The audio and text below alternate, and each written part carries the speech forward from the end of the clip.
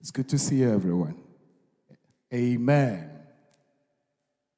Please bow down your head for a word of prayer. Father, we thank you in the name of Jesus. Speak to our hearts.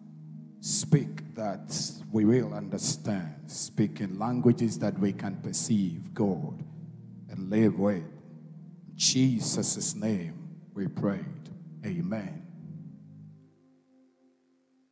The peace of God be with us all. Amen. Amen. We thank God for his banner over us, which is love. Today, I checked it, and you probably have checked. It's 17th of December.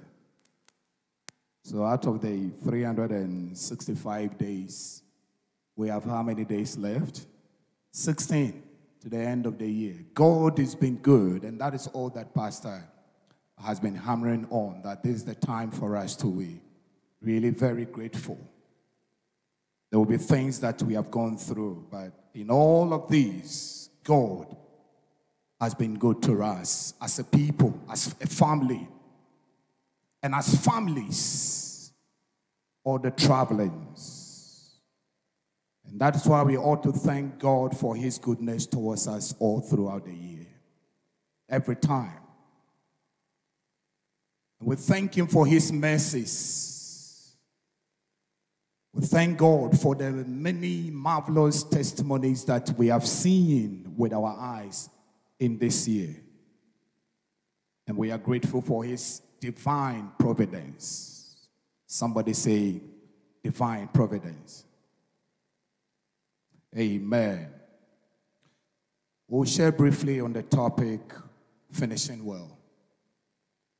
Finishing well. Can we repeat that? We're finishing well. Okay. So, I think it's okay, actually, when you hear finishing well, at this time of the year, to think of the immediate and the now, which is ending this year. So it's perfectly okay.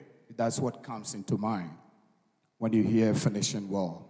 And then continuing to believe God that he will take us through and we will end the year. That is all that we've been hammering on for some time now. And indeed, he has given us grace. And he has made provision for us. If you have any apprehensions, let me give you his word from Isaiah 40:13. For I am the Lord your God. From the NIV, please. Isaiah 40:13. For I am the Lord your God who takes hold of your right hand and says to you, do not fear, I will help you. So if you still have some apprehensions, that is the word of God for you. Isaiah 40:13. He is the one who holds us by our right hand. And he says to us, do not fear, I will help you. Oh, that somebody will allow it to sink in your spirit that God is our help. And indeed, if God is our help, then we have everything. Amen. Sometimes human beings can play some funny tricks. But this is a God who does not play tricks. And indeed, he's a faithful God. And that's why in 2 Thessalonians 3:3, he says that, but the Lord is faithful, and he will strengthen you and protect you from the evil one. The Lord is faithful. He is a faithful God. And because he's faithful, he is dependable. Because of his track record of faithfulness and success. And our God has no record of failure, beloved. There's nothing he has ever said that failed, that have either happened or is about to happen. And the good news is that he is all potent to be able to see everything through. Amen. So we can trust and depend on him to end the year and to go through all the years ahead of us.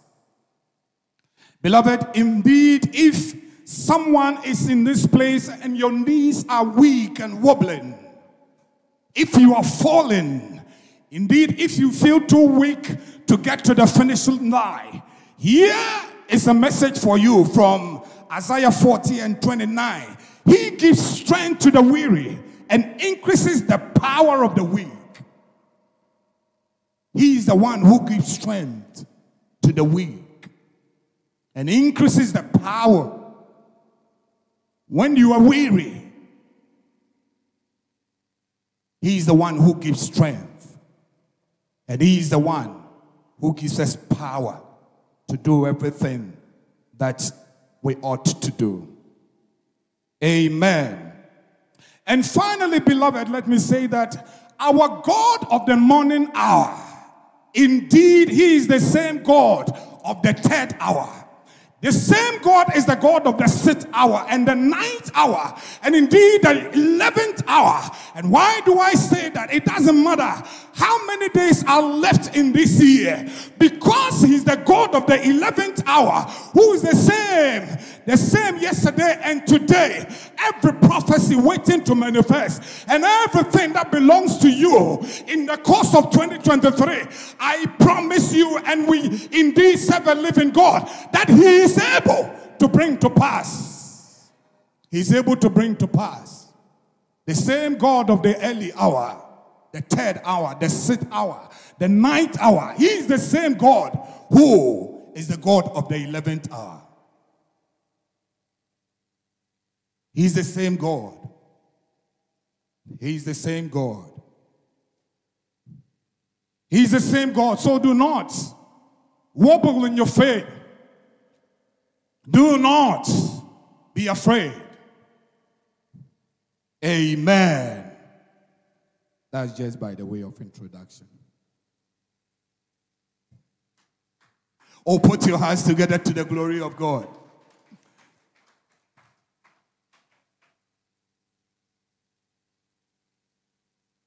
So I said from the beginning that when you hear finishing well, the immediate thing that springs into your mind is ending this year. But actually, let's actually zoom into, I don't have my time. So let's go to 2 Timothy 4 and 7 and 8. If you can do it in the NLT, please. NLT.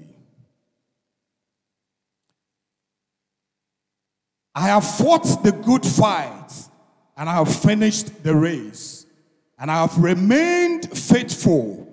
And now the prize awaits me, the crown of righteousness, which the Lord, the righteous judge, will give me on the day of his return. And the prize is not just for me, but for all who eagerly look forward to his appearing. May God bless his word. Amen. So when we talk of finishing well, yes, the immediate is important, because at least we need to survive to be thinking of the future, right? So the immediate is important, and that's what we went through, that God is faithful and is dependable and is everything. And everything that you have spoken concerning your life this year is watching to make it come to pass. However, God has not called us into a 100-meter dash, but he's called us into, somebody can complete that for me, into what? A marathon. This race is a marathon. What he's called us into is a marathon.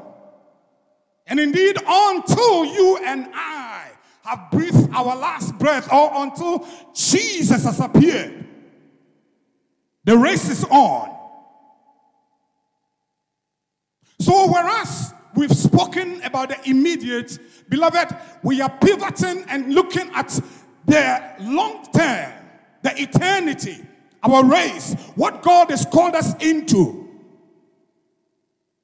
And the fact that this is a race, And that is what we just read, that Paul saying that I indeed have fought the good fight. And I have finished the race. Paul says he has finished the race. How about you and I? He was confident that he had endured to the end and had finished well. Beloved, sadly, let's go to 2 Timothy 4 and 10. Let's go to 2 Timothy 4 and 10. Demas has deserted me because he loves the things of this life and has gone to Thessalonica.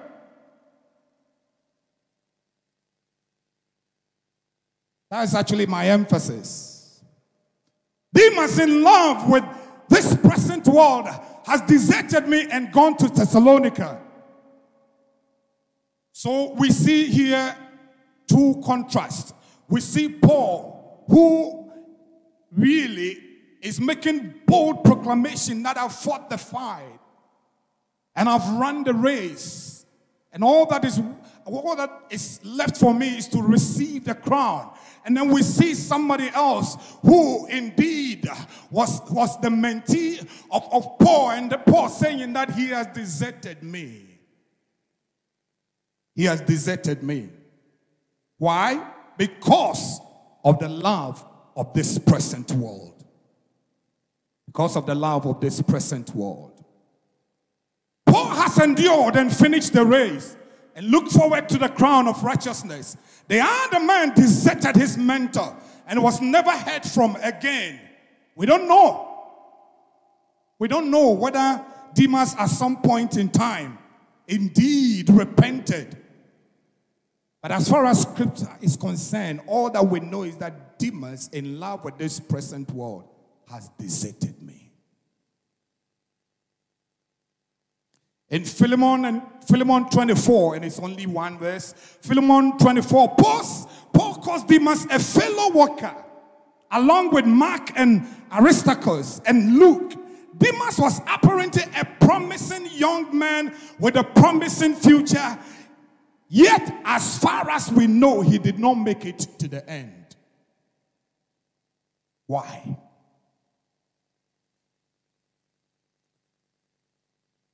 I'm allowing it to sink a little bit for you. Beloved, this is a sobering thought, because many of us here are young, committed followers of Christ Jesus. In his glorious providence, we believe that God has many years ahead for every one of us. And you expect to finish the race, to stand firm and to endure to the end. But there was a time when Demas also thought the same. Demas also thought the same, that I will finish this race. But we see that he has deserted. We are talking about finishing well. Somebody said finishing well.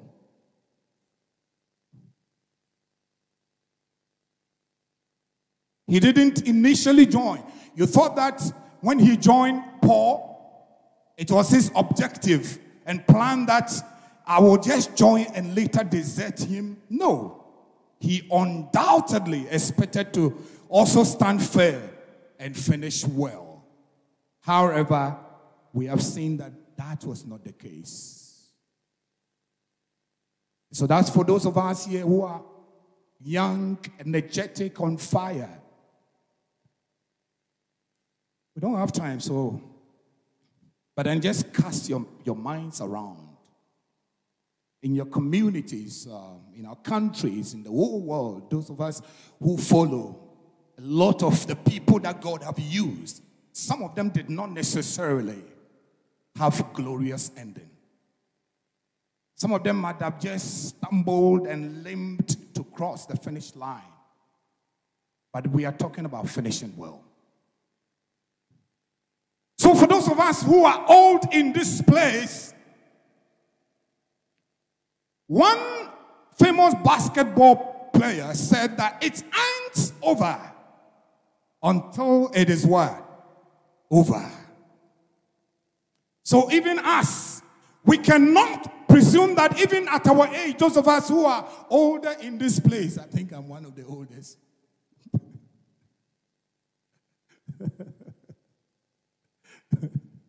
Okay, because I don't see my Joe.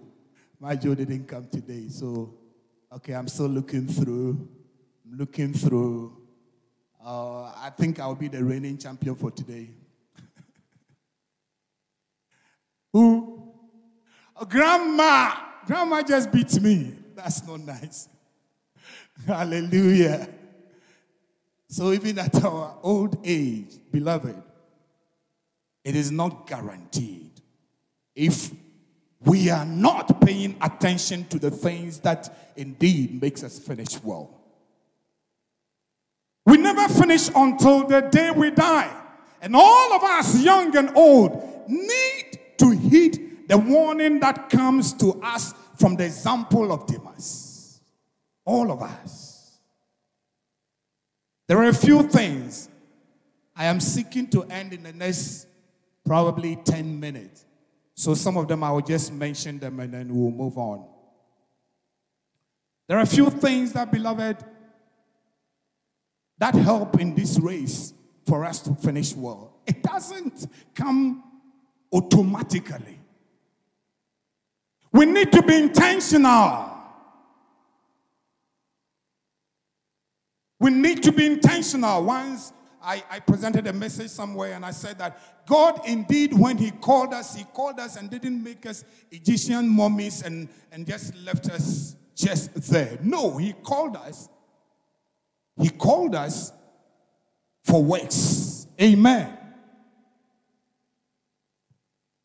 In our bid to finish well, beloved, one of the things that we need to pay attention to is daily time of focused personal communication with God or communion with God. Daily time of focused personal communion with God. The second one is daily appropriation of the gospel. The third is daily commitment to God as a living sacrifice. And the final one is firm belief in the sovereignty and love of God. There are many other things, but these are some of the essential things that you and I require to keep in focus, to keep on the radar, to keep at the frontal of our thinking in all our dealings, if indeed we will finish well.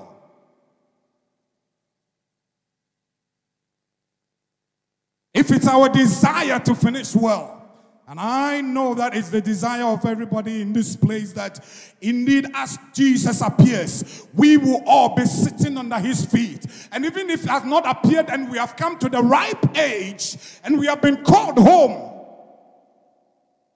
indeed, we would have died in the Lord. Amen. There are many sorry stories of people whose end. I remember, okay, let me go. Let me point out this. These four things that I've mentioned, they are all things from our perspective.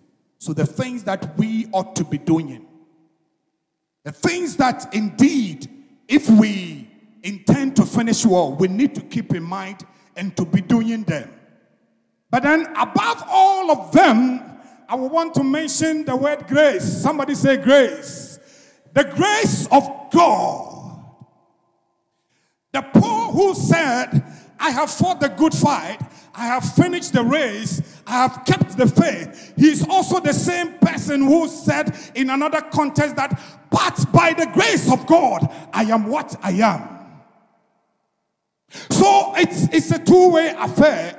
God does his own by giving us the grace to do the things that we ought to do, but then we have our portion as well, and paying attention onto the things that we probably will mention them briefly.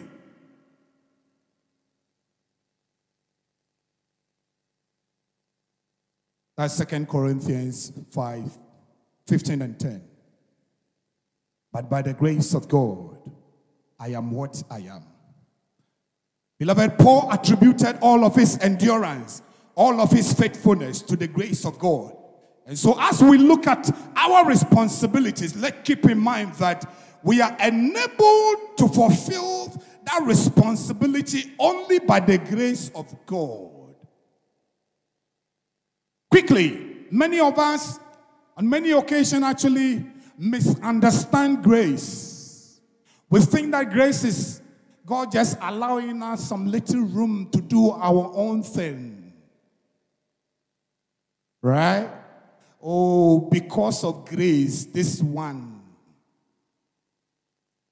No. That's a misunderstanding of grace. The Bible makes us understand that the grace of God comes to us through Jesus Christ as a result of his sinless life and sin-bearing death on the cross. But that grace is more than just God's kindness and benevolence towards you and I. It is more than God's goodness towards you and I.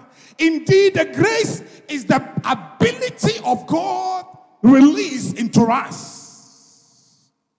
It's the enablement of God.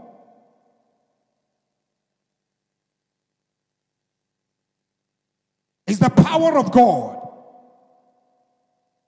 released into you and I to do the things that we do.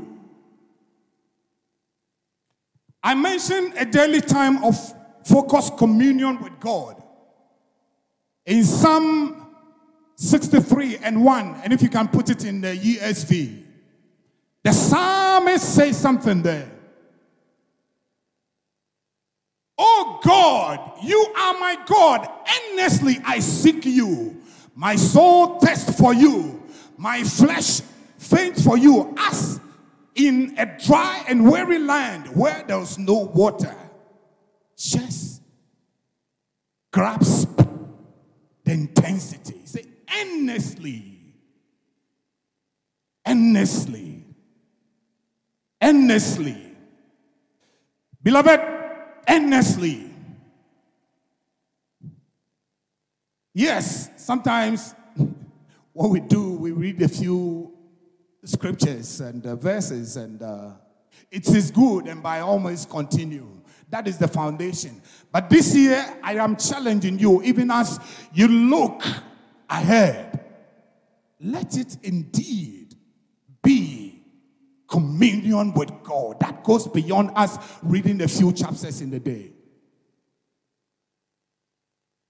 Demas didn't just wake up one day and make a 90-degree turn. That doesn't happen. No, that's not how it happens. He drifted little by little, towards the attractions of the world.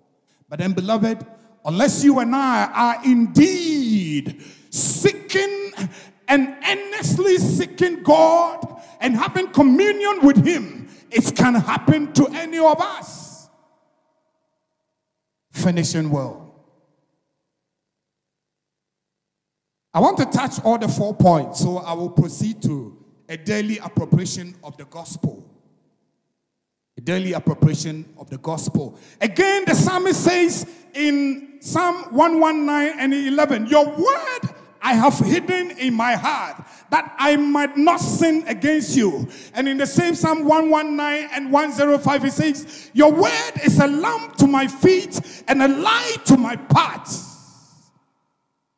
If you and I are going to be able to finish well, continue and finish well, then daily we need to stay in the word. Daily we need to hear the word of God. Daily we need to hear the guidance and the counsel of God for our walk with him. Amen. Let me quickly jump onto the third one, a daily commitment to God as a living sacrifice. I love that one. When I was preparing this one, I stayed on forever. I stayed on forever.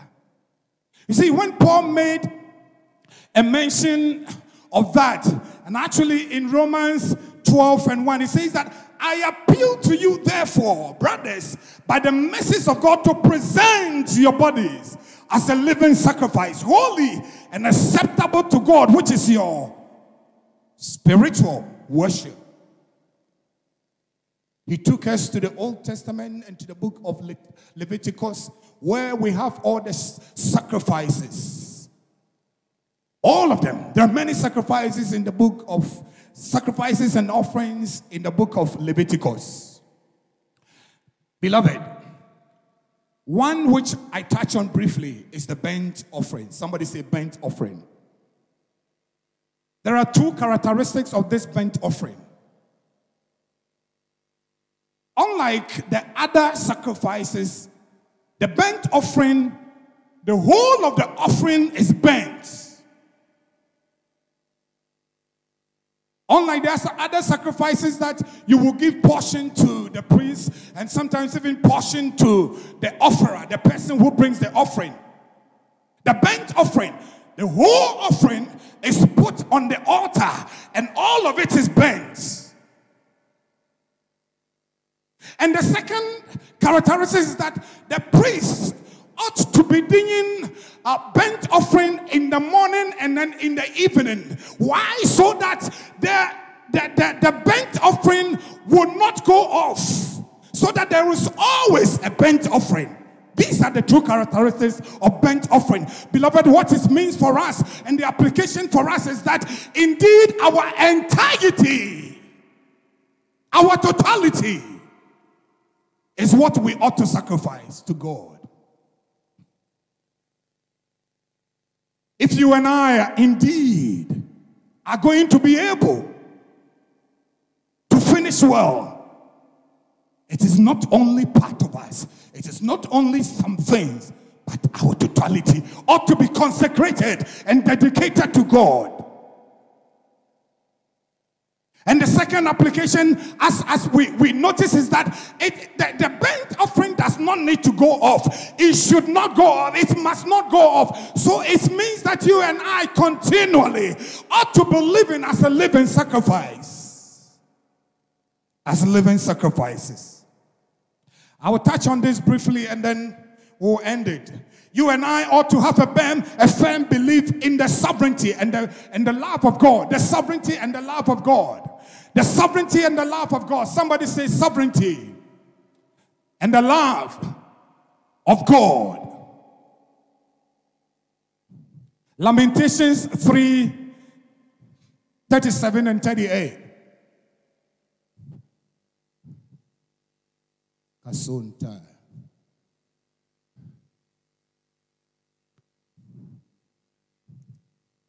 Who can speak? If you can do it in ESV, please.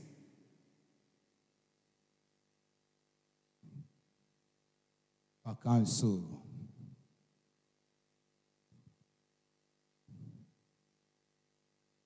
Who has spoken and it came to pass unless the Lord has commanded it? Who has spoken? Is it not from the mouth of the Most High that good and bad come from? But the emphasis is on the first one, 37. Who has spoken and it's come to pass unless the God had commanded it? Beloved, the God that we worship, the God that we serve, He is in control. This is the belief that you and I have to have. Yes. We don't understand all the things that come our way. One thing that you can be assured of is that He's God in whom all things work together for our good. This person is not here, so I'll quickly mention some of the conversation that he had with me. He actually belongs to this church, but he's not here today. Over the week, I posted something and he responded. So why doesn't God just respond? Answer us and give us the things. And I'm becoming emotional here. Give us the things that we need. And I had a conversation with him. A chat back and forth. Yes. It's not everything that we have prayed for that we have received. And in a way, I gave him an example that, can you imagine that my little daughter of 5 years making requests, and then she thinking that she knows what is best for her than me? Beloved, if you and I are going to be able to finish well, then these are some of the essentials. The 4 things that we have mentioned. Daily time of focus, personal communication with God. Daily appropriation of the gospel. Daily commitment to God as a living sacrifice. And then firm belief in the sovereignty and the love of God. Please be on your feet. Our counsel. If you want to accept the Lord as your personal Savior, please say this prayer with me. Lord Jesus, I come to you just as I am. I repent of all my sins. I ask you to forgive me according to your word. I believe you died. I believe you were buried. I believe you rose on the 3rd day. Now, Jesus, I invite you to come into my heart. Be my Lord and personal Savior. Write my name in the book of life. Help me to serve you all the days of my life. Fill me with your spirit. Any covenant between me and the devil from today is broken. It's destroyed. I'm a new creature. I am born again. Thank you for saving me. In Jesus' name. Amen. Please, if you pray this prayer, please scan the link on the screen or call the numbers below. 0247 080 473. 0247 080 473 or 0241 622 420. 0241 622 420. God bless you.